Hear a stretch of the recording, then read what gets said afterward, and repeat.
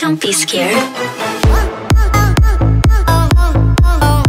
Hey guys, so today we're gonna be doing some pumpkin crafting. I found this really cool tutorial on YouTube. It's called like Easy Rotten Pumpkins. It's by this guy on YouTube that goes by. His channel name is Monster Tutorials, and he does a bunch of really fun Halloween stuff, and I just found him, super in love. I subscribed, you should too. And the tutorial I'm gonna sort of follow is called, Easy Rotten Pumpkins Tutorial. I'm gonna do mine a little bit differently than he does his. He uses a heat gun, I'm gonna use Mod Podge, so I'm gonna see how that works out for me. But I will let you know throughout the video how it turns out. But yeah, I just think these rotten pumpkins look so cool and so sick, and I think they're gonna look really cool as decor items for my Halloween party, so I really wanted to jump on this. Now, I went to Michael's and got a bunch of different sized pumpkins, and they were buy one, get one free, so I bought 4. And these are what the other 2 look like. These guys are just regular. And yeah, I think we'll just kind of hop right into it, see how it goes, and I'll give you my thoughts at the end. So let's just get right into it. Okay, so the first thing that I'm gonna do is I'm gonna look up some pumpkin designs that I wanna draw on these bad boys, and I will be using a permanent marker to do that. I'm just gonna kind of search the web, like jack-o'-lantern faces, kind of see what pops out at me, and I want to kind of do a different face on each pumpkin, so once I'm done that, I will come back and check in with you guys. So I've sketched out different faces in silver on each of my pumpkins. Kind of hard to see because of the silver or not. I didn't have a black permanent marker, so everyone bear with me.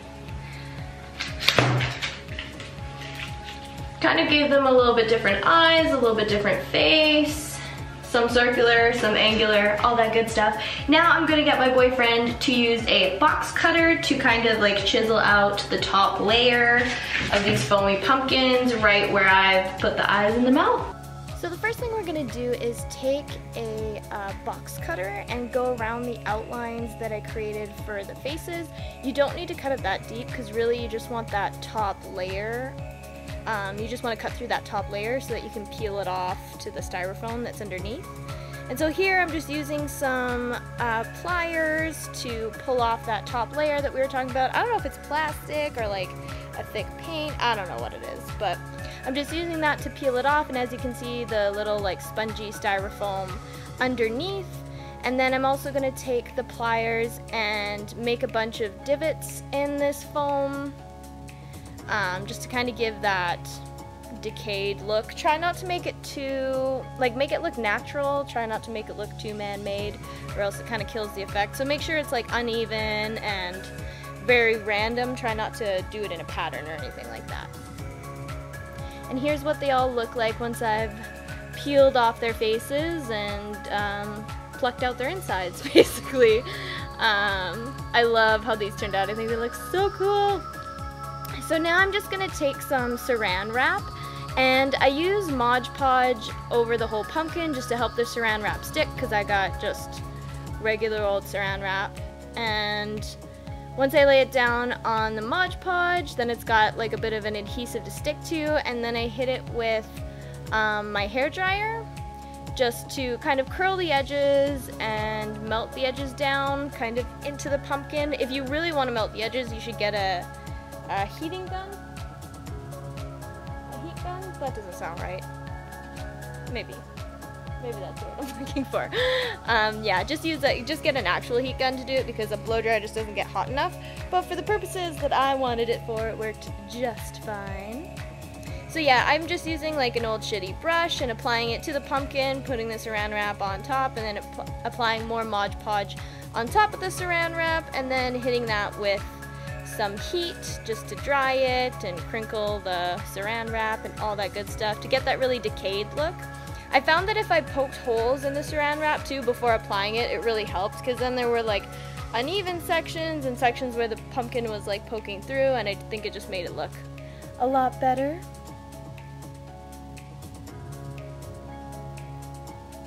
You can see here the saran wrap like starting to move and sink into the pumpkin. It's really cool. And then I did use the box cutter just to kind of cut in the indents, just so that it didn't look like the pumpkin was like wrapped in saran wrap, so that it kind of sunk in where it was supposed to and jutted out where it was supposed to.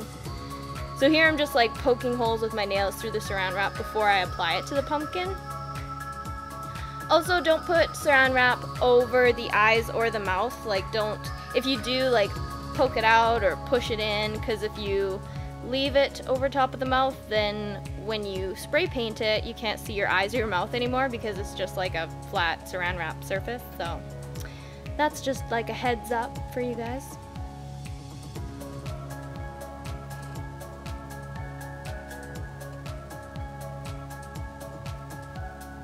And trust me, the first pumpkin will take you probably like 15 minutes to do, and then the rest are gonna take like 5-10 minutes. Like, it goes really fast after that, once you find your groove. And here's what the pumpkins look like when they're all done. The Mod Podge is still drying, and I let mine dry overnight, but you don't have to. You could just leave them for like an hour or two and then they'd be good to go. But so yeah, this is what they turned out as. The Mod Podge is still drying, but I'm not really worried about that because we're about to spray paint them in the next clip.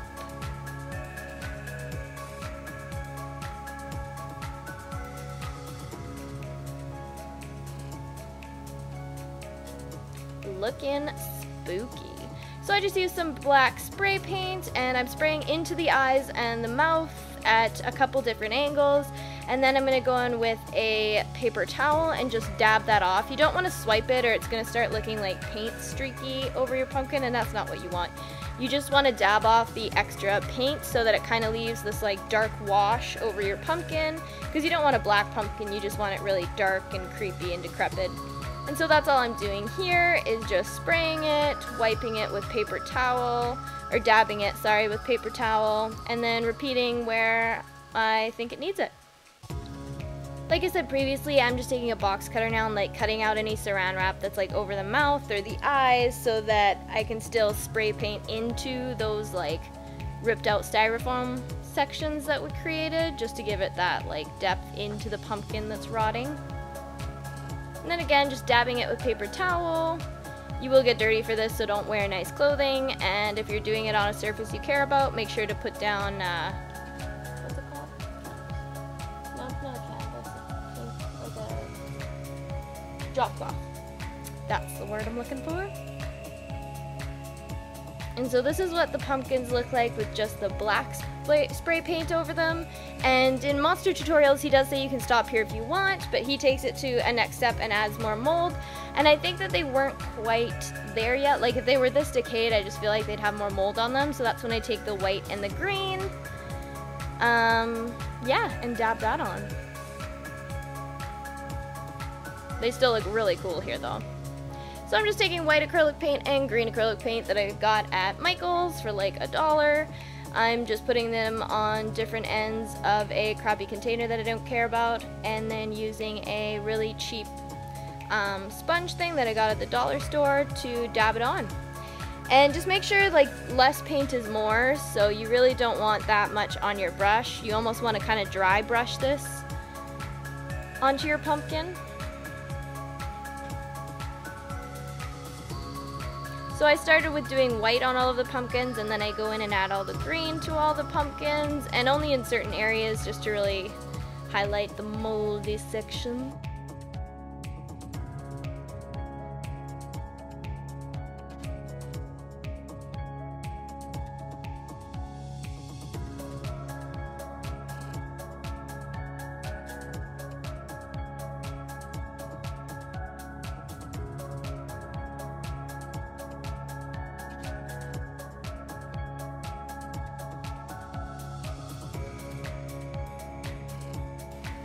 And here I'm just going in with the green now, just in certain sections. And remember, you're going to put the paint on and it's going to look really bright, but as it dries it's going to start to dull.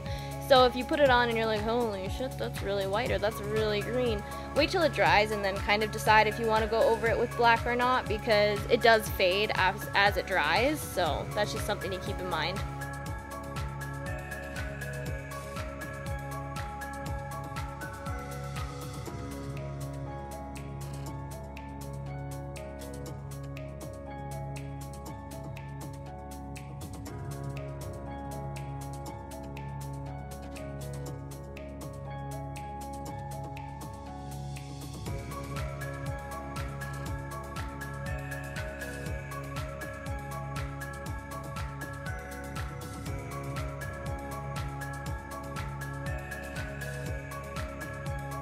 And here's how my creepy pumpkins turned out. I think they turned out really cool. I think some faces you can see a bit easier than others, and that might be due to where I put the saran wrap, but I still think it's really cool. And you can definitely still tell they're pumpkins, so I think that it just looks like some of them are more decayed than others, so I'm super pumped with how it turned out.